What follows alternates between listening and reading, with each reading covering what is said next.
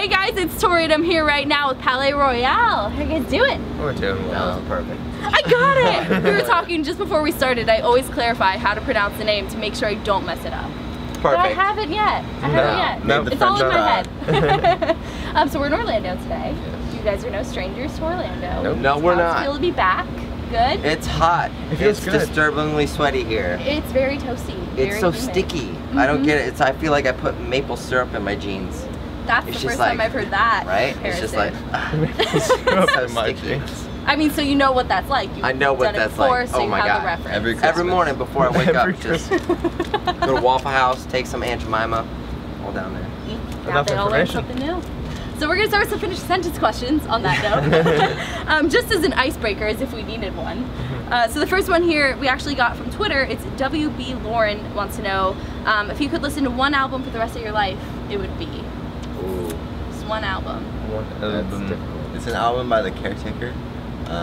It's like 1920s opera, classical music.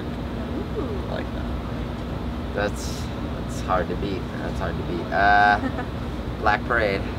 Switching it up. You two have very different tastes Yes, here. we do. Very different boys. Black Parade's a good one though. Harvest Moon, Neil Young. I knew it was going to be something silly. So silly. And next one here is also from Twitter, @GoodGraveGirl. Wants to know your #1 inspiration is. That's a question we got a lot, actually. #1 inspiration is Remington. Does it have to be a person or it can be a time period? Anything. The 20s. For me, it's the Renaissance age and then the 1920s. Because everyone pushed each other as artists to be better. Tim Burton. He's just always killing it, and he inspires me to look more creepy and beautiful at the same time. So thanks, Tim. I can see that inspiration. We just call him Tim now. What's up, Tim? On a first name Timmy. basis. Hey Tim, know Hey, you're Tim. watching. Good to see you. Glad you're here. He's the only subscriber to us. We like The your, only we like your shit. Just sitting there going, yeah, there's my voice. I don't know what he sounds like, so I'm guessing that's like Actually, now that I think about it, I don't know either. What does he sound like? Will we ever know? I'm actually gonna look. He sounds like Johnny Depp to all of us. You're right. Yeah, no, That's actually, sort of you what I don't really know. envisioned. Yeah. We're gonna find out later. We're gonna Google this. And next one here, the most shocking thing a fan has ever done. is- Oh, this. You guys have one of the most incredible fan bases I've ever seen. They're may I they're add. I'll take this insane. I super love them to weird. death, but Yeah. In Washington, D.C., a girl straight up threw up on the front of the stage. Yeah, that was like And 3 then years ago. She was like taken away and it was cleaned up. But she was still And trying to then watch she the came show. back 2 songs later and was like, oh my God! I was like, go take care of yourself, girl. She bounces back quick. Bounces back so quick, but our fan base is literally because we're just a giant family, and there's literally no And there's no barriers. there's no barriers or no limits between us and our fans anymore. Like I thought I had like a hint of privacy. No, hell no. Is that something you get used to? At first I was like, oh, like I would love privacy, and I'm like, I really don't care now. Yeah. Because they kind of love me no matter how many stupid things. There's I some do, parents so. that are weirding us out. Like Yeah. the kids you can handle, but when the parents are like more into the band than the kids are, Right. the kids are like, yeah, I like Palaye Royale, and then the parents are like, you're my favorite band in the whole entire world. We're like, okay, We're a cool. big hit with the moms. Yeah, the moms love us. Ooh, Yeah. hey But mom. a lot of strange fan encounters. But there was this one incident where there was The like stripper in the security. hotel room that wouldn't leave. I wouldn't consider that a fan. Well, she came to. So there's like security like She was with their son, yeah, protecting no. like the bus, and like this fan just starts like running towards that us was as good. fast as That's she like could to give us a weekends, hug. The But the momentum. security was so like creeped out. I was like, this girl's running pretty fast. So they just go like boom, Clotheslines her. just. Oh my God. I felt so bad, and then she just like ran back the other direction as fast as she could, and we're just like, okay, we're gonna go find her and give her a hug. She was Were also you a able water to? parks fan, and we found I love water parks. Yeah. But love they, water they parks. attract a certain. I think us and them have the fan Between bases. the two of you guys, It's the a weirdest. lot. If- I think we should we tour tour together. to see how 'cause weird it it would just be gets. the weirdest thing. Yeah. In the world. It would be insane. Yeah. And I love Yeah. Austin's like wave like the.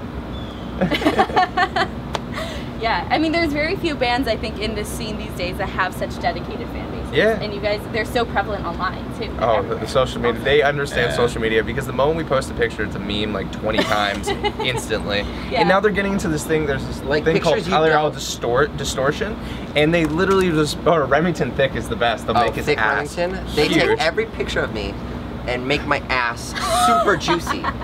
And it's almost impressive because it was funny like the first like 70 pictures. But now it's like in the thousands, and I'm like, I get it, I'm thick. I get it. So that was actually something I got a lot when I did mention I was interviewing you guys. Is like, do you keep up with the fan sites? Are you checking that out? Like, Yeah. what do you think of all of them? Yeah. We Even check out I've seen a everything. few that post, like if I'll tweet one of you guys, they post a screenshot of my tweet to you. Like, Yeah. not even a response, Just a tweet. Just Like, letting you know alright. that you did it. yeah, just letting me know. Like, I tweeted oh, I one forgot. of you. I forgot about that. I'm good to remind myself. But yeah, they're no joke. Yeah. And last finished sentence here, we got from OTTB Quest asking if you could headline any venue in the world, it would be. The Palaye Royale. Yeah, our dream is to play Palaye Royale in Toronto, where our grandparents met, and then the Palaye Royale in like behind the Louvre in Paris. We would like to do a show there. It was great. We got to go to the Palaye Royale right after our show in Toronto. Yeah. Someone playing drums, and we walked in, and the manager was like, the last band to play here was the Rolling Stones. So we're like, okay. We told him the story, and he's like, yeah, let's set something up for next year for side B release. So. Yeah, so that's It's right on the that's kind of waterfront, dream. and the Yeah. greatest thing is that our grandparents both passed, but they got their ashes. Why is that the It's not- greatest thing? That wasn't. Why the is greatest that the thing. greatest That's thing? not the fucking. The greatest thing is our both our okay, grandparents the passed. ashes. That sounds Hey, horrible, shut the fuck up. Sebastian. I don't think we I'm didn't. appalled. It wasn't like that. Their ashes are right on the waterfront where the Palaye Royale is. So That would just be an yeah. amazing moment Yeah, for you guys. Working absolutely. your way up, you're getting there. And so I want to also talk about your music a little bit here. Boom Boom Room is the album that's out now. Yep. And technically Yes. this is only side A. Yes. So is there going to be more extensions of Yes. this side B? Side B is What's in the planning to be works? released May 5th, 2018. Ooh, so it's pretty soon. Yeah, we haven't been in the studio, We've but, not recorded it yet. but it's already been wow. it's been run. Release date so. for something We're- that doesn't exist. Yeah, Yeah, exactly. The whole idea of it was done Very optimistic. before we got signed. So we created that whole thing, and it was 30 songs, and we split it into 2 parts. Okay. So Yeah, the prolific. songs are made, it's just we have to press record. Got it. and we're pretty quick. We don't 'Cause need we literally have not been off the road for longer than like a week. Yeah, it's been pretty nonstop for you guys. 400 shows in 2 years. So what made you guys, how did you decide what was going on side A, what's going on side B, and how is side B going to It be was all. different? It was like the idea, the conception was all kind of created together. I think we kind of look at everything as like a film, or in a film sense, that we could see it play out, and it should tell a story of not only emotions but personalities, experiences. And I'm excited for this next one because, like, I think with side A we were imagining what this life would be, and now that we're living it and in it, I think we can go back and specifically write about the experiences that we've encountered. Yeah, it's true. Yeah, It's very honest now that we're coming to, because I feel like we've got to this point that our whole entire career, it's been, as Emerson says, we've been dreaming about it. Now we've gone through 2 years of being on the road, and a lot of things have happened, and you go from being a band that had a lot, then to going homeless and figuring it out yourselves, and then picking yourself back up and getting out there. There's a lot of life experiences that make us who we are today. Because you definitely dream of the road in one way. You think it's so glamorous and like you see in movies and TV shows, and then you start living it. Because I never thought like our first 3 tours would be in my mom's car, and then we're still in the van stage, which everybody has to Charming. go through. Yeah. But honestly, we prove to ourselves every day that like this is how badly we want it. We're willing to sleep in a van for months on end, because this is our favorite thing, and I'm excited for like the next chapter of what's next. Life. Absolutely. Yeah, I mean, at the same time that it does have its fun moments on tour, like you grow a lot as a person. Yeah. Yeah. No, but I'm excited to see how the perspective is going to be different with side B and Yeah. see how you guys have grown. So I'm sure it's going to Yeah, be. it's definitely a lot change. crazier than side A. We made sure of that, because whenever we hear side A, we're like, it's a very calm record. Uh-huh. It's sonically kind of calm, but after playing so many shows, we're a lot crazier on stage, so we're going to bring that to the record. Yeah, you guys Right. definitely have a wild live show. We just need to translate from Remington onto an audio form of him hanging backwards off the I don't know Raptors. how I'm going to do that. I think I have to That's the record it trick. upside down. You need to record upside down, and then Yes. you can get Exactly. that feeling. Yeah, I mean, who knows? Maybe it's never been done. You're revolutionary. Why It's just not? going to sound terrible. Or It's either way. Or we could be like Pet Sounds and just having like goats come in and just scream on the record. Oh my gosh. I mean, hey, people seem to like that these days. Right, there's some death No metal joke. bands with pig squeals, so I don't know. Well, speaking of some musical influences here. Yes. Nice segue here. It does seem like you guys have your classic rock influences Yeah. there. And so as a newer band coming up now in 2017, what is what is it like for you guys to sort of see the difference in rock music from then to now? What is your perspective on that, on how things have changed over the years? The MacBook computer has come into a big prominent play of how musicians are, and I think that it kind of, what we're doing musically, it lacks any bit of life. Well, obviously, like a lot of bands, like electronic bands, you need a computer. It's just because it's electronic. But I think like a lot of rock bands, we don't like to use like computers or anything like that. It's just because like I think that's the whole point of rock music is you're supposed to make mistakes. You're supposed to be raw. It's supposed to be, oh, your guitar fell out. Oh, you fell down on stage. It's not supposed to be perfect. Keith Richards' solos were the most sloppy things in the whole world, and you don't know what if he was drunk or high that night. It was just that's how he sounded. I think it comes down to the intention of the artist as well. Like 60 years ago, even 30 years ago, the artists that were coming out wanted to leave something greater than themselves. I think today's artists just want to be famous, and a lot of our generation just kind of like watched Hannah Montana and was like, I just want to do that. And it's the instant gratification that people are wanting. It's you think that a like's gonna be anything of a solidifying anything in this life, but it's not. There's like, oh, fuck off, mom! I got 5,000 likes on my Instagram photo today. It's like, don't you know who I am? I could be with Fit T. Personally, I think some hair gummies. Yeah, exactly. Personally, I think we're looking for a bit more substance in our art. Yeah, absolutely. And reading a bit online about you guys, a lot of the bios say that you're classified as a fashion art rock band, which is a bit of a mouthful. There's a lot going on with It's like a brand name. Have you ever seen a different one? Have I seen a different one? Have you ever seen another band like that? No. Exactly. When we finish this tour, we're playing 2 festivals, and then we're gonna go home and play LA Fashion Week.